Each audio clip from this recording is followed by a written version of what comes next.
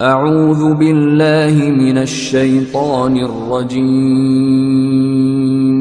بسم الله الرحمن الرحيم فإن خير الكلام كلام الله وخير السنة سنة محمد صلى الله عليه وسلم وشر الأمور محدثاتها وكل محدثة بدعة وكل بدعة ضلالة. പ്രിയപ്പെട്ട സഹോദരങ്ങളെ സഹോദരന്മാരെ, വളരെ വിശദമായ ഒരു പ്രഭാഷണ ശേഷമാണ് നാം ഇവിടെ വീണ്ടും രണ്ടാമത്തെ സെഷനിൽ ഇരിക്കുന്നത്. നമ്മുടെ ഇരുത്തം കൃപാലുവായ വടച്ചവരാന്റെ അടുക്കൽ ഏറ്റവും പുണ്യകരമായ ഒരു ഇരുത്തമായി അവൻ അനുഗ്രഹിക്കട്ടെ എന്ന് പ്രാർത്ഥിക്കുന്നു. റമദാൻ നമ്മിലേക്ക് വരുന്ന അതിഥിയായിട്ടാണ് നാം പറയാറുള്ളത്, കാലങ്ങളായി കേൾക്കാറുള്ളത്. റമദാൻ അതിഥിയായി വരാനുള്ള ഏറ്റവും പ്രധാനപ്പെട്ട ഒരു കാരണമായി നമുക്ക് കാണുവാൻ സാധിക്കുന്നത് പരിശുദ്ധ ഖുർആനുമായി ബന്ധപ്പെട്ടുകൊണ്ടാണ്. നമ്മുടെ വീട്ടിലേക്ക് വരുന്ന അതിഥികളുടെ സാന്നിധ്യം നമുക്ക് സന്തോഷമാണ് സാധാരണഗതിയിൽ നൽകാറുള്ളത്. പക്ഷെ ആ അതിഥിയും നമ്മളും തമ്മിലുള്ള മാനസികമായ ഒരു ആത്മബന്ധം, അടുപ്പം എത്രത്തോളമുണ്ട്, അതിനനുസരിച്ച് തന്നെയാണ് സന്തോഷത്തിന്റെ ഏറ്റക്കുറച്ചിലുകൾ നമുക്കുണ്ടാകാറുള്ളത്. അതെങ്ങനെയാണ്? മനുഷ്യ പ്രകൃതി എങ്ങനെയാണ്? റമദാൻ നമ്മിലേക്ക് അതിഥിയായി കടന്നു വരുമ്പോൾ പരിശുദ്ധ ഖുർആനാണ് അതിന്റെ വിഷയമായി വരുന്നത് എന്നുള്ളതാണ്. ലോകത്തിന് വെളിച്ചമായി, മനുഷ്യ മനസ്സിന് സാന്ത്വനമായി, സമാധാനമായി പരിശുദ്ധ ഖുർആൻ പെയ്തിറങ്ങിയപ്പോൾ അത് നാമുമായി എത്രത്തോളം ബന്ധപ്പെടുന്നുണ്ട് എന്നുള്ളതാണ്. എങ്കിൽ മാത്രമേ റമദാൻ എന്ന അതിഥിയെ നമുക്ക് സ്വീകരിക്കുവാൻ, മനസ്സൊരുങ്ങി സ്വീകരിക്കുവാൻ സാധിക്കുകയുള്ളൂ എന്നുള്ളതാണ്. ഖുർആനുമായി ബന്ധപ്പെട്ടതാണ് റമദാൻ. ഒരർത്ഥത്തിൽ ഖുർആന്റെ വാർഷിക ആഘോഷമാണ് റമദാൻ. ഈ ആഘോഷം പൊലിമയോടുകൂടി മനസ്സറിഞ്ഞ് അനുഭവബോധ്യമായിക്കൊണ്ട് ആഘോഷിക്കണമെങ്കിൽ ഖുർആനും നാമുമായുള്ള ബന്ധം എത്രത്തോളമുണ്ട് എന്നുള്ള ഒരു അന്വേഷണമാണ് നമ്മളുണ്ടാകേണ്ടത്. ഖുർആൻ അവതരണീയമായ ഒരു കാലഘട്ടത്തിൽ അറബ് വംശത്തിൽ, അറേബ്യയിൽ നിരക്ഷരരായിരുന്നു അവർ എന്ന് നാം വായിച്ചു കേട്ടിട്ടുണ്ട്, അറിഞ്ഞിട്ടുണ്ട്. ചരിത്രം അങ്ങനെയാണ് പഠിപ്പിക്കുന്നത്.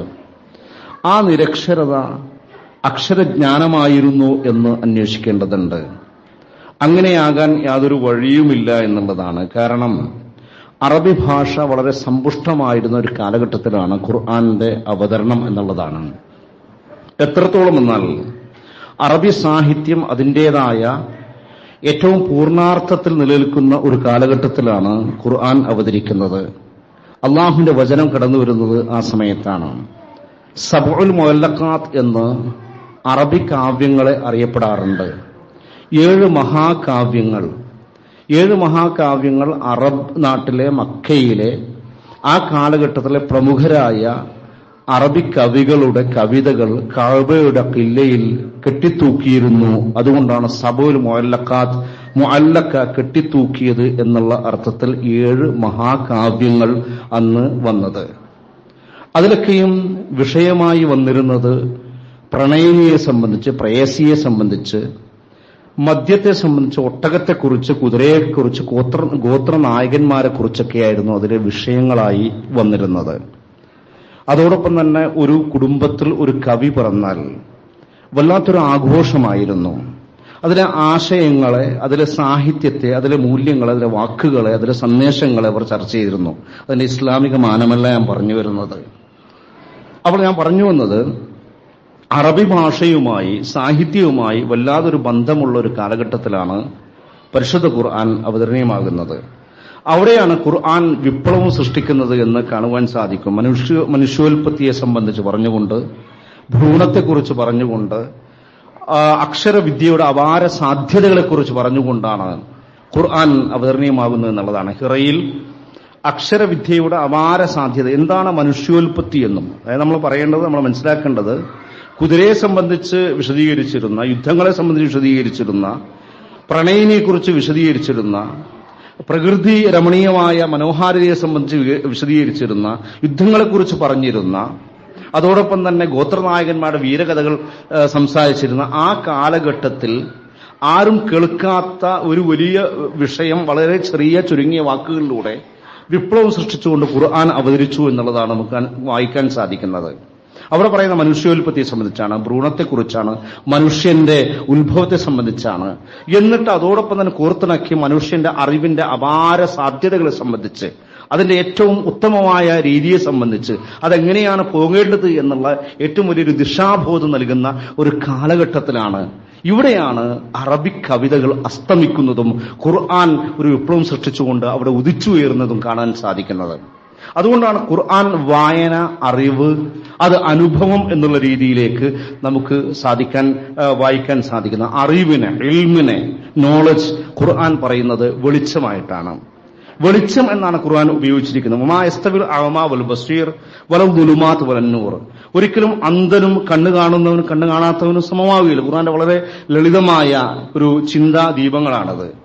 ചിന്തിക്കുവാൻ കഴിയേണ്ടുന്ന, ആലോചിക്കാൻ കഴിയേണ്ടുന്ന ഏറ്റവും വലിയൊരു സംഗതിയായിട്ടാണ് പറയുന്നത്. അതോടൊപ്പം തന്നെ വലദുലുമാത് വലന്നൂർ, അന്ധകാരവും ഇരുട്ടും വെളിച്ചവും സമമാവുകയില്ല എന്നുള്ളതാണ്. വെളിച്ചമായിട്ടാണ് ഖുർആൻ പടച്ചതമ്പുരാൻ പരിചയപ്പെടുത്തുന്നത്. ഈ വെളിച്ചത്തിൽ അടിസ്ഥാന ജ്ഞാനമായി, ആത്മജ്ഞാനമായി മനുഷ്യ മനസ്സിന്റെ ആത്മാവിനെ സംസ്കരിക്കണം എന്നും ആത്മാവിനെ ശുദ്ധിയാക്കണമെന്നും ആ കൽബുൻ സലീമുമായിക്കൊണ്ട്, ശുദ്ധമായ ആത്മാവുമായിക്കൊണ്ട് അള്ളാഹുമായി കൂട്ടുകൂടണമെന്നുമാണ് പടച്ചതമ്പുരാൻ നമ്മെ അറിയിക്കുന്നത്. ആ രീതിയിലേക്ക് അറിവിന്റെ മേഖലയെ മാറ്റണം എന്നുള്ളതാണ് പറയുന്നത്. റസൂൽ കരീം സല്ലല്ലാഹു അലൈഹി വസല്ലമയുടെ പ്രബോധനത്തെ സംബന്ധിച്ച് സൂറത്ത് ജുമുഅയിലെ 2-ാമത്തെ വചനത്തിൽ വളരെ വ്യക്തമായി, വളരെ ലളിതമായി പടച്ചതമ്പുരാൻ പറഞ്ഞിരിക്കുന്നു. ഹുവല്ലദീ ബഅസ ഫിൽ ഉമ്മീന റസൂലൻ മിൻഹും യത്ലു അലൈഹിം ആയാതിഹി വയുസക്കീഹിം വയുഅല്ലിമുഹുൽ കിതാബ വൽ ഹിക്മ വഇൻ കാനൂ മിൻ ഖബ്ല ലഫീ ളലാലിൻ മുബീൻ. 3-4 കാര്യങ്ങൾ വളരെ ലളിതമായി പടച്ചതമ്പുരാൻ പറയുകയാണ്. എന്തിനാണ് റസൂലിനെ അള്ളാഹു നിയോഗിച്ചത്?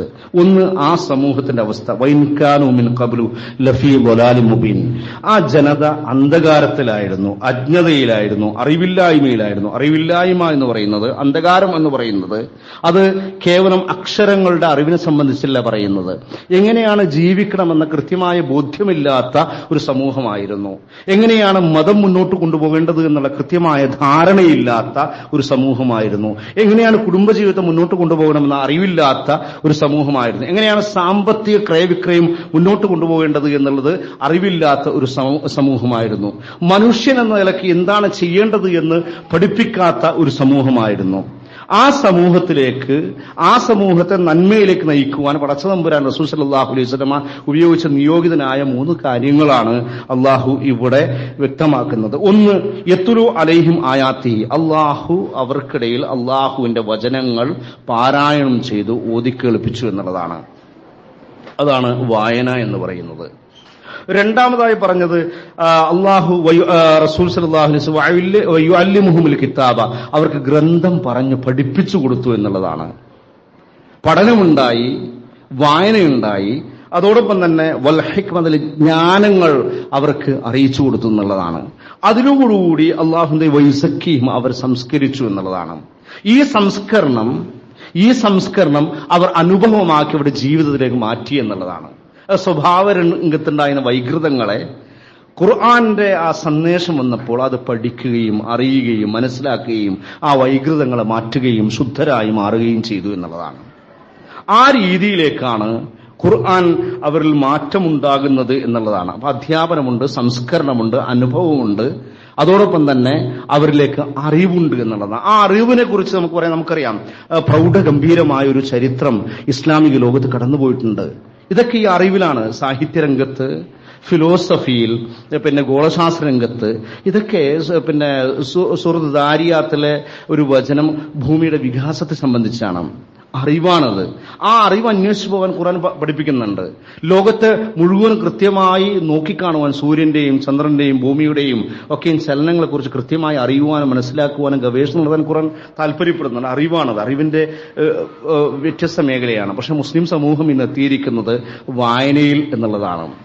ഒരു കാലഘട്ടത്തിൽ വായനയെ അറിവാക്കുകയും ആ അറിവിനെ സംസ്കരിക്കുകയും ആ സംസ്കരണത്തെ അനുഭവമാക്കി മാറ്റുകയും ചെയ്ത നമ്മുടെ മുൻഗാമികൾ ഇന്ന് നമ്മിലേക്ക് എത്തിയിരിക്കുന്നത് അറിവ് എന്നുള്ളത് മാറി, ജ്ഞാനം എന്നുള്ളത് മാറി, അനുഭവം എന്നുള്ളത് മാറി, സംസ്കരണം എന്നുള്ളത് മാറി, വെറും വായനയിലേക്ക് മാറ്റി എന്നുള്ളതാണ് ഇന്നത്തെ ഏറ്റവും വലിയ പ്രയാസം എന്ന് നമുക്ക് മനസ്സിലാക്കുവാൻ സാധിക്കുന്നത്. ഞാൻ പറഞ്ഞല്ലോ, പരിശുദ്ധ റമദാൻ വിശുദ്ധ ഖുർആന്റെ വാർഷിക ആഘോഷമായിട്ടാണ് നാം കാണുന്നത്. എത്രയോ റമദാനുകൾ കടന്നുപോയവരാണ്. എത്രയോ ഖുർആൻ വചനങ്ങൾ വായന രൂപത്തിൽ നാം വായിച്ചു പോയ ആളുകളാണ് നാം. ഇത് അനുഭവമായി മാറ്റുവാൻ നമുക്ക് സാധിക്കുന്നുണ്ടോ എന്നുള്ള ഒരു അന്വേഷണമാണ് വേണ്ടത്. ഇത് അനുഭവമാക്കുവാൻ നമുക്ക് സാധിക്കുന്നുവെങ്കിൽ വായനയിലൂടെ, പഠനത്തിലൂടെ, അറിവിലൂടെ സംസ്കാരമില്ലാത്ത, സംസ്കരണം സാധിച്ചിട്ടില്ലാത്ത, മാറിയിട്ടില്ലാത്ത മനസ്സിന്റെ തലങ്ങളെ, അത് സ്വഭാവരംഗത്താകട്ടെ, കുടുംബരംഗത്താകട്ടെ, അല്ലെങ്കിൽ മതരംഗത്താകട്ടെ, ഇടപാടുകളിലാകട്ടെ, സാമ്പത്തിക രംഗത്താകട്ടെ, അവിടെയൊക്കെ വരുന്ന മേഖലകളെ കണ്ടെത്തിക്കൊണ്ട് മാറ്റുവാൻ, അനുഭവമാക്കുവാൻ നമുക്ക് സാധിക്കുന്നുണ്ടോ എന്നുള്ളതാണ് ഒരു ചോദ്യം. അതിന് ഏറ്റവും നല്ല ഒരു സമയമാണ് റമദാൻ എന്ന് പറയുന്നത്. ആത്മവിശുദ്ധിയുടെ അകപ്പൊരുൾ, ആ അകപ്പൊരുൾ സൃഷ്ടിക്കുവാൻ നമുക്ക് സാധ്യമാകേണ്ടതുണ്ട് റമദാനിൽ എന്നാണ് പറഞ്ഞു വന്നത്. ആ രീതിയിലേക്ക് കൊണ്ടുവരാൻ ഖുർആൻ സംസാരിക്കുന്നത്, ഖുർആനിലെ ഓരോ ആയത്തുകളും ഓരോ വചനങ്ങളും സംസാരിക്കുന്നത് നമ്മളോട്. നമ്മുടെ വായന പലപ്പോഴും വെറും വായനയായി മാറാറുണ്ട്. ഞാൻ വളരെ ഹൃദയപൂർവ്വം എൻ്റെ പ്രിയപ്പെട്ട സഹോദരങ്ങളോട്, സഹോദരിമാരോട് വളരെ വിനയാന്വിതനായിക്കൊണ്ട് ഒരു കാര്യം ചോദിക്കുകയാണ്. അൽ കഹ്ഫ് എല്ലാ ആഴ്ചയും ഓതുന്നവരാണ് നാം. എല്ലാ ആഴ്ചയും കൃത്യമായി അൽ കഹ്ഫ് പാരായണം ചെയ്യുന്ന ആളുകളാണ് നാം. സമയം കണ്ടെത്തിക്കൊണ്ട് നാം പാരായണം ചെയ്യാറുണ്ട്. പക്ഷെ അൽ കഹ്ഫിലെ ഈ വാചകങ്ങൾ ഞാനുമായി, എന്റെ ജീവിതവുമായി ബന്ധപ്പെട്ട് കിടക്കുന്ന മേഖലകൾ, തലങ്ങൾ എത്രത്തോളം ഞാനുമായി ബന്ധപ്പെട്ട് കിടക്കുന്നു എന്നുള്ളതിലേക്ക്, അനുഭവത്തിലേക്ക് കൊണ്ടുവരാൻ നമുക്ക് സാധിക്കുന്നുണ്ടോ? വളരെ കൃത്യമായ, വളരെ ലളിതമായ ഒരു ചോദ്യമാണ്. പിന്നെങ്ങനെയാണ് മാറ്റമുണ്ടാകുക? റസൂൽ കരീം സല്ലല്ലാഹു അലൈഹി വസല്ലമ 23 വർഷങ്ങൾക്ക് അല്പാൽപമായി അള്ളാഹുവിൽ നിന്ന് അവതരണീയമായ വചനങ്ങളെ സ്വഹാബികളുടെ, അനുചരന്മാരുടെ, പാഠശാലയിലെ വിദ്യാർത്ഥികളുടെ ജീവിതത്തിലെ ഓരോ സംഗതികളെയും തിരുത്തി മാറി അവിടെ വലിയൊരു വിപ്ലവം സൃഷ്ടിച്ചു എന്നുള്ളതാണ്. ഇത് കേവലം വിപ്ലവമല്ല, സംസ്കാരത്തിന്റെ വിപ്ലവമായിരുന്നു, ചിന്തയുടെ വിപ്ലവമായിരുന്നു, അറിവിന്റെ വിപ്ലവമായിരുന്നു, ആലോചനയുടെ വിപ്ലവമായിരുന്നു. ഈ വിപ്ലവമാണ് റസൂൽ കരീം സല്ലല്ലാഹു അലൈഹി വസല്ലമക്ക് സാധ്യമായത് എന്നാണ് നമുക്ക് മനസ്സിലാക്കാൻ സാധിക്കുന്നത്. എങ്ങനെയാണ് ഖുർആൻ അനുഭവബോധ്യമാകുന്നത്? ഖുർആനിലെ 30-ാം അധ്യായം റൂമിലെ വചനങ്ങൾ നാം കേട്ടവരാണ്. പലപ്പോഴും നമ്മുടെ എല്ലാ ആളുകളും വിവാഹ സമയത്ത് ഖത്തീബ് വളരെ കൃത്യമായി നമ്മുടെ മുന്നിലേക്ക് ഓതിവെക്കുന്ന, പാരായണം ചെയ്യുന്ന വചനമാണ് 21-ാമത്തെ വചനം. അതിലേക്ക് ഞാൻ വരാം. അവിടെ അള്ളാഹുവിന്റെ 21-ാം വചനം മുതൽ ഒരുപാട് വചനങ്ങൾ പടച്ച തമ്പുരാൻ ഈ ഭൂമിയിൽ ഉണ്ട് എന്നുള്ളതിന്റെ തെളിവിനെ സംബന്ധിച്ച് അള്ളാഹു പറയുന്നുണ്ട്. അള്ളാഹു ഉണ്ട് എന്നുള്ളതിനെ സംബന്ധിച്ച്, അള്ളാഹു ജീവിച്ചിരിക്കുന്നവനാണ് എന്നുള്ളതിനെ സംബന്ധിച്ച്, അള്ളാഹു എന്ന സത്ത യാഥാർത്ഥ്യമാണെന്നതിനെ സംബന്ധിച്ച്, അള്ളാഹുവിന്റെ സൃഷ്ടിജാലങ്ങളെ ഓരോന്ന് ചൂണ്ടിക്കാണിച്ചുകൊണ്ട് പടച്ച തമ്പുരാൻ പറയുന്നുണ്ട്. അവിടെ സൂര്യനുണ്ട്. നമ്മൾ എടുത്തു നോക്കുക, സൂറത്ത് റൂമിലെ 21-ാം വചനം മുതൽ അവിടെ സൂര്യനുണ്ട്, ആകാശമുണ്ട്, ആകാശങ്ങളുണ്ട്, നിറങ്ങളുണ്ട്, നിറഭേദങ്ങളുണ്ട്, രാത്രിയുണ്ട്, പകലുണ്ട്, വർണ്ണവ്യത്യാസങ്ങളുണ്ട്, ഭാഷാ വൈവിധ്യങ്ങളുണ്ട്, മിന്നൽ പിടറുകളുണ്ട്, ഇടിമിന്നലുകളുണ്ട്. ഇങ്ങനെ ഒരുപാട് സംഗതികൾ ഓരോന്നും പടച്ച തമ്പുരാൻ ഇങ്ങനെ എടുത്തെടുത്ത് വമിൻ ആയാതിഹി, ഇത് അവന്റെ ദൃഷ്ടാന്തങ്ങളിൽപ്പെട്ടതാണ്. എന്തിനാണ് ഈ ദൃഷ്ടാന്തങ്ങളെ കുറിച്ച് അള്ളാഹു പറയുന്നത്? അല്ലാഹ് ഉണ്ട് എന്നുള്ളതാണ്. എന്റേതാണ്. ഭൂമിയെക്കുറിച്ച് നിങ്ങൾ ചിന്തിച്ചു നോക്ക്. നിങ്ങൾ കാണില്ലേ, ദൃശ്യമായ, മനസ്സിൽ അറിയുന്ന, നേർക്കുനേരെ കണ്ടുകൊണ്ടിരിക്കുന്ന ഓരോ ഉദാഹരണങ്ങളെ കുറിച്ചാണ് പറയുന്നത്. അവിടെയൊക്കെ അല്ലാഹ് ഉണ്ട് എന്നുള്ളത് കൃത്യമായി ബോധിപ്പിക്കുകയാണ്.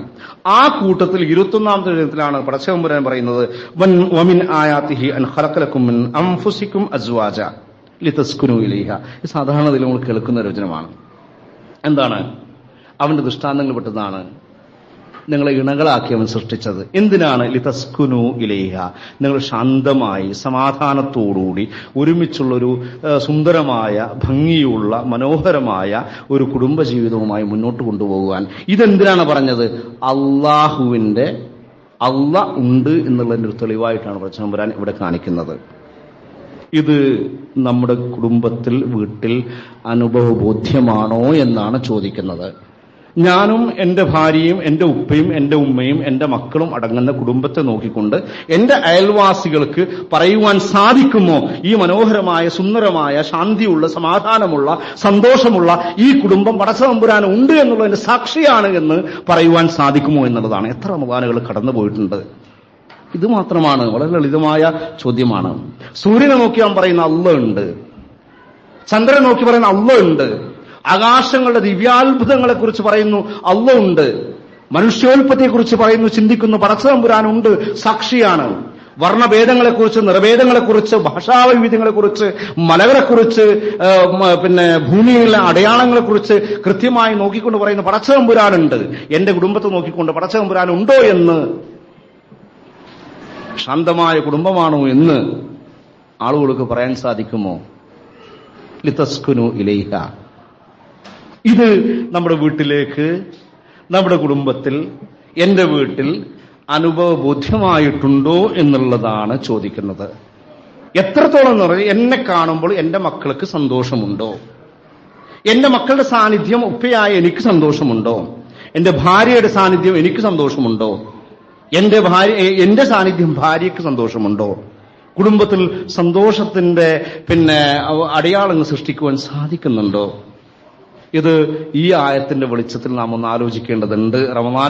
കുറേ റമദാനുകൾ കടന്നുപോയ ആളുകളാണ് എന്നുള്ളതാണ്. തഹരീം എന്ന പദം ഖുർആനിൽ 5 സ്ഥലങ്ങളിൽ പറഞ്ഞതായി കാണാം. തഹരീം എന്നുള്ളത് മനുഷ്യമോചനമാണ്. തഹരീം മനുഷ്യ വിമോചനമാണ്. തഹരീം മനുഷ്യ വിമോചനത്തിന് ഒരുപാട് സാധ്യതകളെക്കുറിച്ച്, സന്ദേശങ്ങളെക്കുറിച്ച് പറയാറുണ്ട്, പ്രഭാഷണങ്ങൾ വരാറുണ്ട്. പരിശുദ്ധ ഖുർആൻ അടിമത്ത മോചനത്തെ സംബന്ധിച്ച് ഖുർആനിലെ 5 സ്ഥലങ്ങൾ, പ്രധാനപ്പെട്ട 5 സ്ഥലങ്ങളിൽ ഒരുപാട് ആരാധനകളുടെ പ്രായശ്ചിത്തമായിട്ട് അല്ലെങ്കിൽ മറ്റു കാര്യങ്ങളുടെ പ്രായശ്ചിത്തമായിട്ട് വളരെ കൃത്യമായി പടച്ചതമ്പുരാൻ പറഞ്ഞിട്ടുണ്ട്. തഹരീം എന്ന പദം പ്രഖ്യാപിച്ചിട്ടുണ്ട് പടച്ചതമ്പുരാൻ. മനുഷ്യമോചനം. അവിടെ അനാഥകൾ വരുന്നുണ്ട്.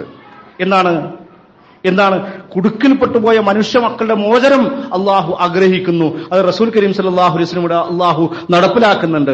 ആ നടപ്പിലാക്കിയിട്ടുണ്ട് ഇസ്ലാമിക ലോകത്ത് എന്ന് വായിക്കുവാൻ സാധിക്കുന്നുണ്ട്.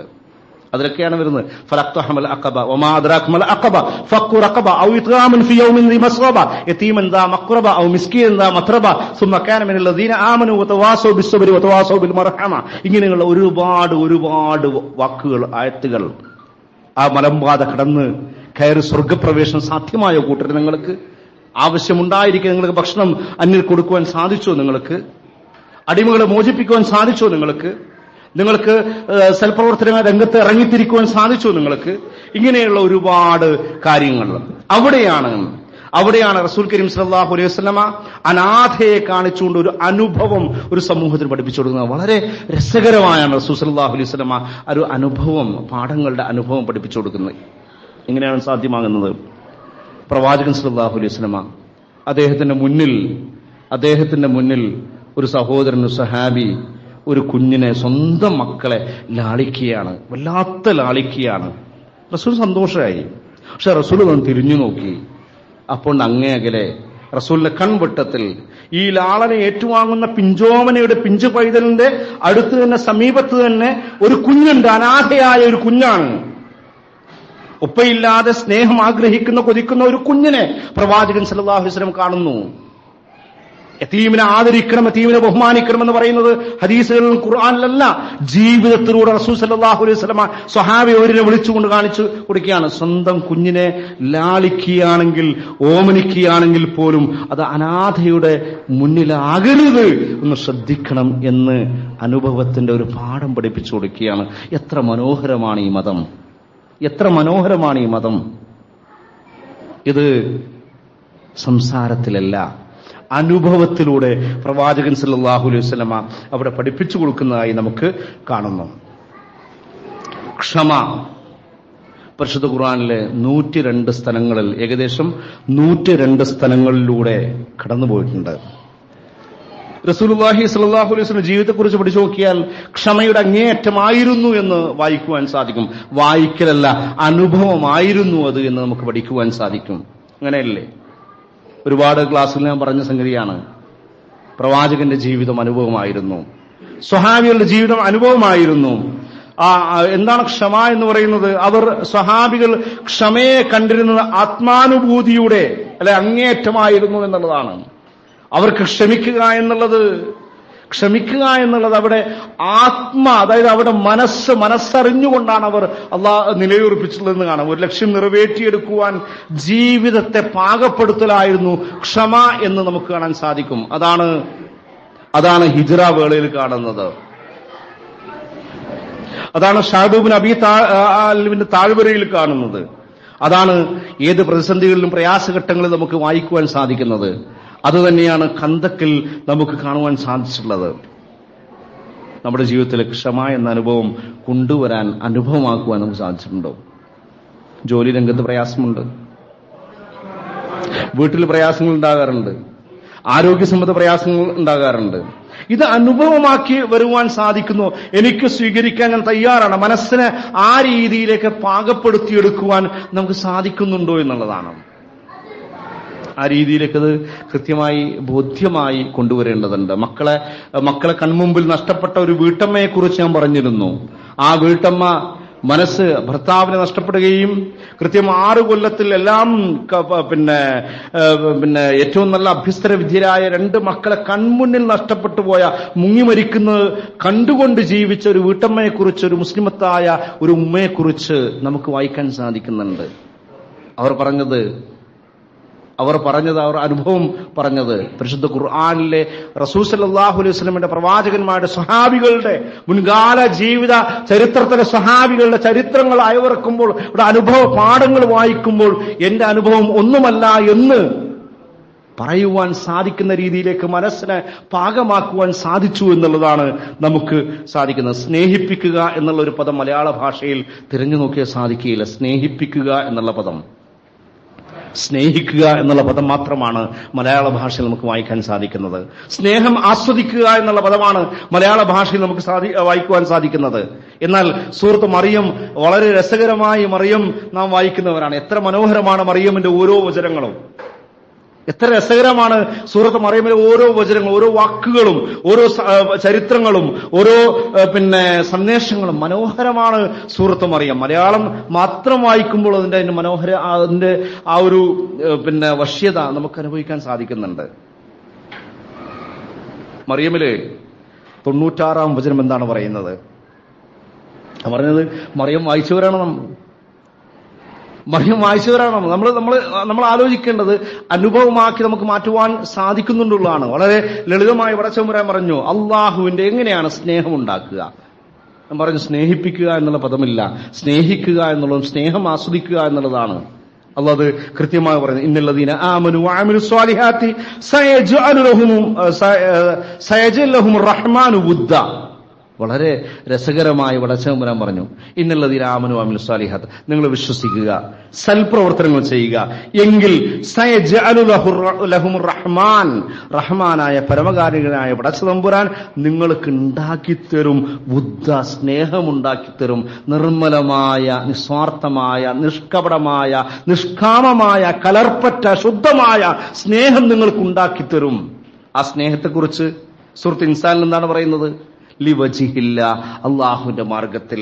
ലാ നുരീദു മിൻകും ജസാഅൻ വലാ ശകൂറ, നിങ്ങളിൽ നിന്ന് ഒരു നന്ദിയോ നല്ല വാക്കോ അല്ലെങ്കിൽ ഒരു നന്ദി സൂചകമായ വർത്തമാനങ്ങളോ ഒരു നോട്ടമോ ഞങ്ങൾ പ്രതീക്ഷിക്കുന്നില്ല.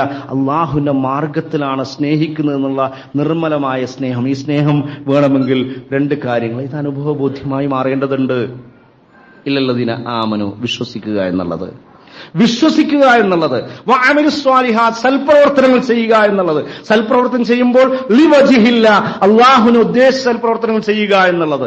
അള്ളാഹുവിനെ ഉദ്ദേശിച്ച് സൽപ്രവർത്തനങ്ങൾ ചെയ്യുമ്പോൾ ലാ നുരീദു മിൻകും ജസാഅൻ വലാ ശകൂറ, നിങ്ങളിൽ നിന്ന് നന്ദിയോ പ്രതിഫലമോ ഞങ്ങൾക്ക് ആവശ്യമില്ല എന്ന് മനസ്സിനെ പാകപ്പെടുത്തുക എന്നുള്ളത്.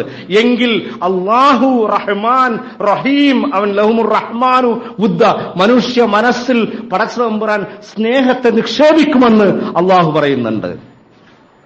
ഇത് അനുഭവമാക്കേണ്ടതില്ലേ? ഇതൊക്കെ അനുഭവമായി മാറ്റേണ്ടുന്ന സംഗതിയാണ് എന്നുള്ളതാണ്.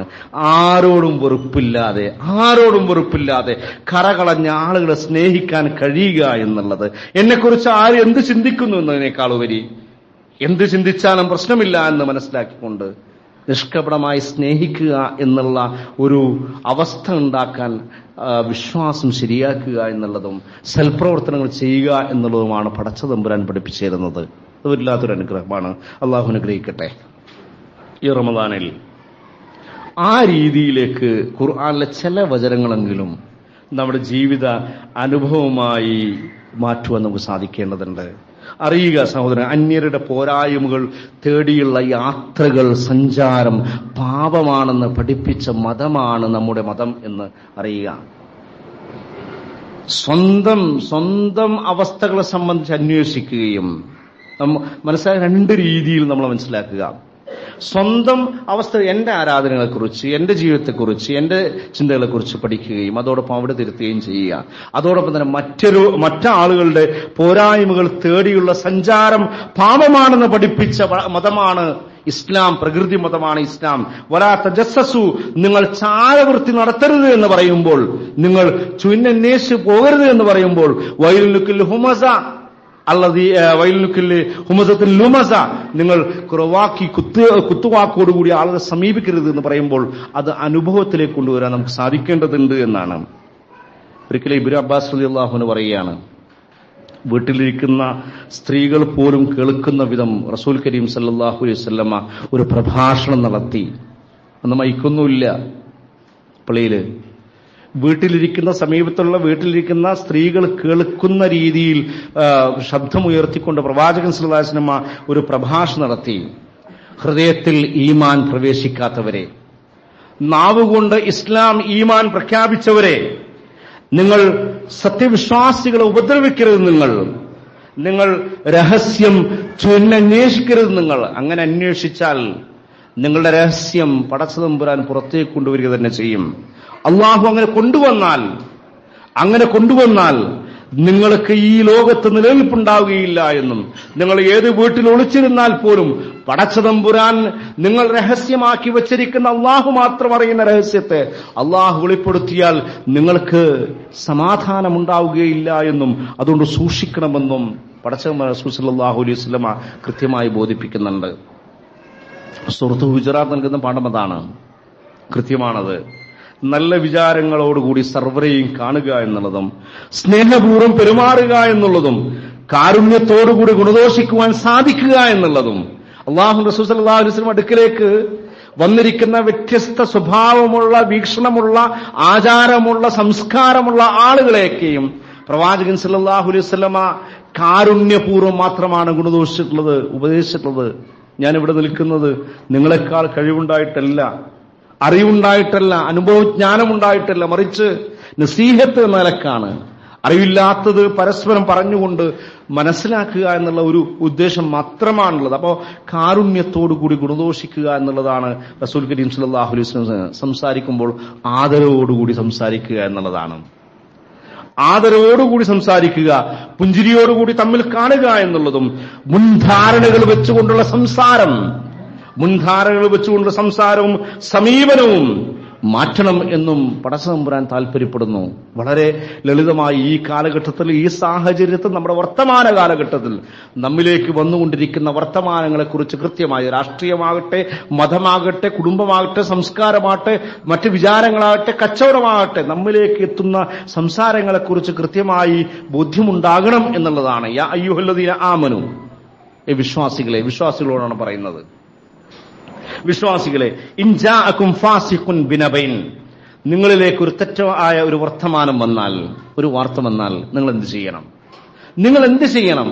നാം ഇന്ന് എടുക്കുന്ന നിലപാടുകൾ എന്താണ് എന്ന് നാം ആലോചിക്കണം. കൃത്യമാണ്. അള്ളാഹു വളരെ കൃത്യമായി കരുതലോടുകൂടി വിശ്വാസികളെ വിളിച്ചുകൊണ്ട്, വിശ്വാസികൾക്കാണ് ഈ അപാകത സംഭവിക്കും എന്നുള്ളത് കൊണ്ടായിരിക്കാം, അല്ലെങ്കിൽ ഈ അപാകത വിശ്വാസികൾക്ക് ഒരിക്കലും സംഭവിക്കാൻ പാടില്ല എന്നുള്ളത് കൊണ്ടായിരിക്കാം.